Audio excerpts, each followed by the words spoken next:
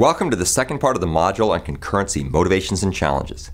In this part, we explore key challenges that you need to understand to cut the Gordian knot of complexity related to developing concurrent software for mobile devices.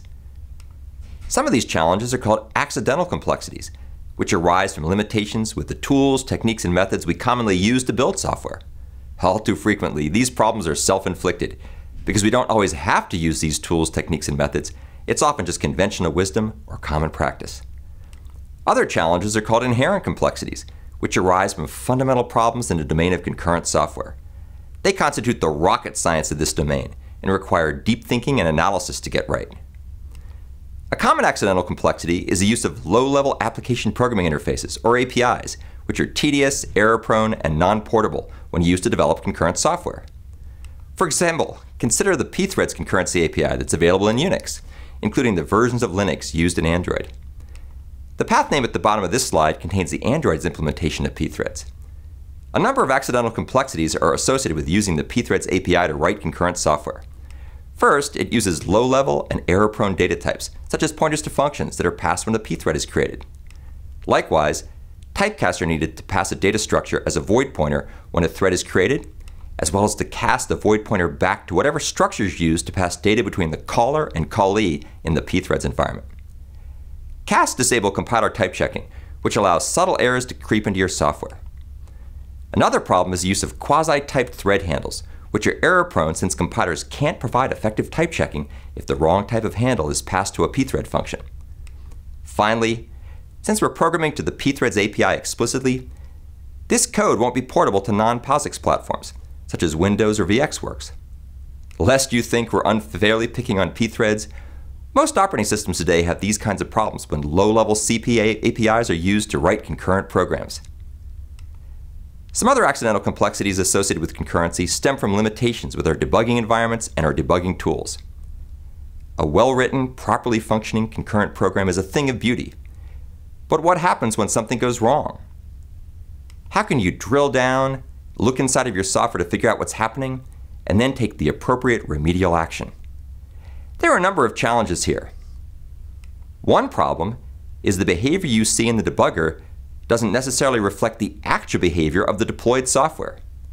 For example, you may use a debugger to single-step through some code in one thread while other threads are running, but the execution sequence and execution times may differ if the program was running outside of the debugger. This divergence makes certain types of scheduling hazards and timing problems hard to identify and rectify.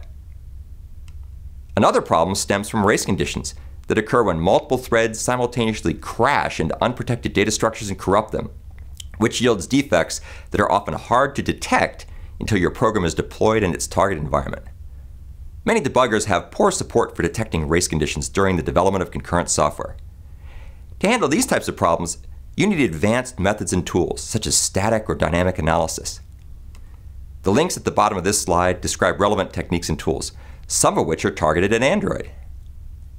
Some common inherent complexities of concurrent software relate to synchronization and scheduling, which deal with the order and/or time in which operations are performed. Synchronization ensures that multiple concurrent threads don't execute critical sections of a program at the same time and corrupt shared resources. Synchronization also occurs in our daily lives. For example, air traffic controllers must synchronize access to a runway, which is a shared resource, to ensure planes don't collide on takeoff or landing.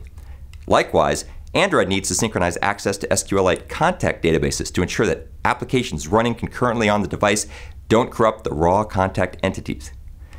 The link at the bottom of this slide contains more information on synchronization.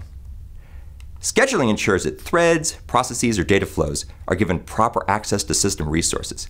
For example, air traffic controllers need to schedule the arrival and departure of airplanes based on limited resources, such as gates and runways.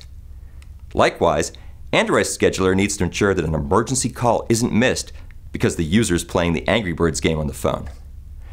Getting all this right is tricky since there are many states to manage in concurrent programs, and it's hard to keep track of them to ensure that your software does the right thing at the right time under both expected and unexpected conditions.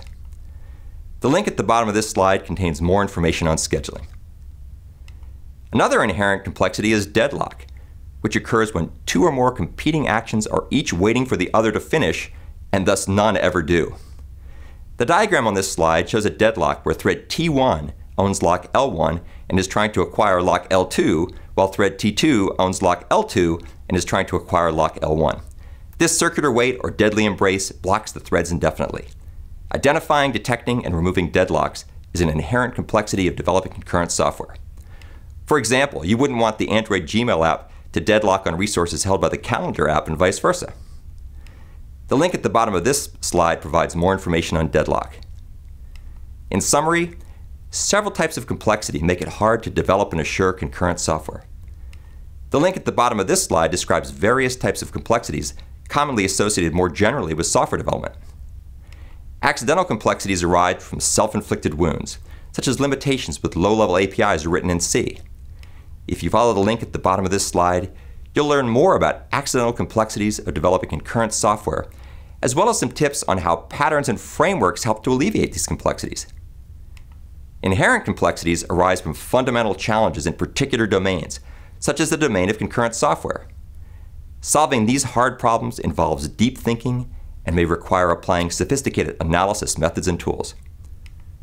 The book listed at the bottom of this slide describes many algorithms and mechanisms for addressing inherent complexities of concurrent software. As concurrent software becomes more pervasive in mobile cloud computing systems, and as users increasingly rely on mobile devices for mission-critical and lifestyle-critical tasks such as security, e-commerce, geopositioning, and transportation, it's essential to understand the challenges described in this part of the module and resolve them, so you'll be better positioned to slay the dragons of complexity. A key part of the solution that we'll explore throughout the rest of this section is how Android codifies time-proven experience in the form of reusable patterns and frameworks that help overcome key inherent and accidental complexities of developing concurrent software.